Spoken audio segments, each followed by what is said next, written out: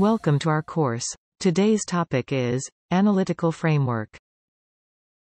So, an analytic framework is just one of the names of what this thing is. It's also called a logic model, and what it does is it links the evidence and how it all fits together in the populations as it relates to outcomes.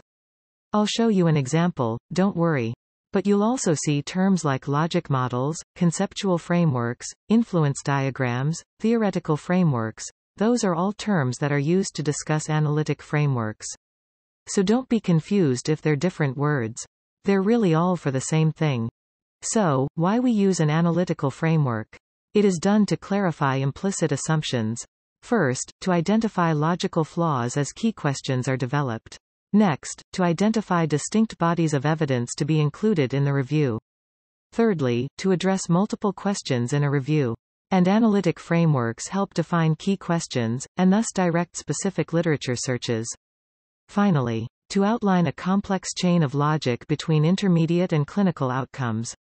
Well, an analytic framework, as we've been talking about, specifies the population, the interventions or exposures to outcomes, and sometimes you'll see timing, settings and comparators put in. It clarifies these links between the intermediate outcomes and the health outcomes. Take example of hemoglobin A1C, as it would be measured for example in a study of people with diabetes or who are at risk of diabetes. That could be considered by some people an interim outcome or a surrogate outcome, and not the actual outcome that you're interested in, which might be death. It might be amputation, it might be neuropathy or diabetic retinopathy, for example.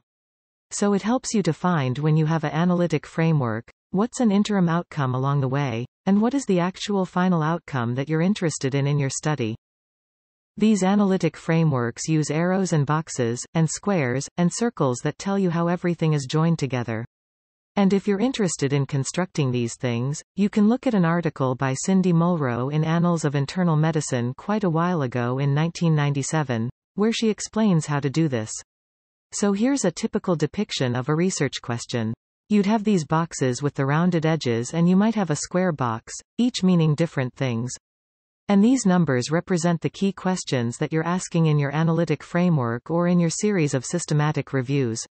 And you might have interim outcomes or side outcomes, such as in 2. So here is a sample framework and you might start with people who are at risk of a disease. Let's say, women over 60 might be at risk of breast cancer, just by being women and over 60. They are screened using mammography. That's a question. Is screening effective in preventing outcomes that we don't want, such as breast cancer mortality? And you can look at both the effectiveness of screening, that is early detection, which is really an interim outcome, or even the adverse effects of screening. Were women upset by results that meant they had to come back for another test, for example? You can also see that with early detection and treatment, sometimes with breast cancer people are treated who really wouldn't need to be treated because nothing bad was ever going to happen to them. Unfortunately, we don't know ahead of time who needs to be treated and who doesn't. So that's a tough one to address in a real-life setting. But your early detection then can lead to adverse effects of treatment.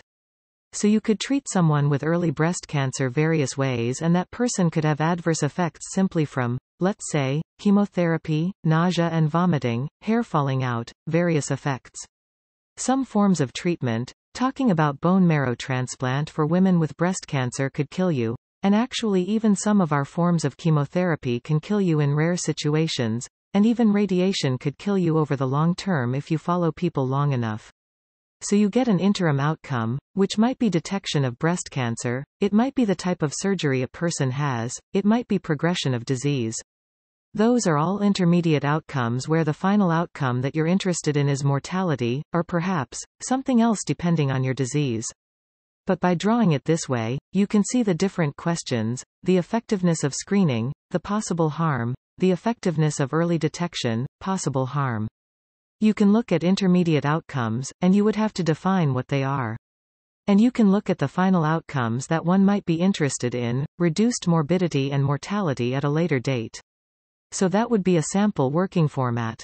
Again, setting up your question this way, using an analytic framework can be important, just as asking your question in the proper way in those examples we showed to get proper data collection. You don't know what data you want to collect until you have your question properly formatted. The analytic framework helps you to decide what are the questions you're actually asking. What are the interventions? What are the exposures? What are the outcomes? What are the populations? And especially, it will help you to define the final criteria that you're going to use when you're selecting studies for your review. Thank you. In next video, we will cover search strategies.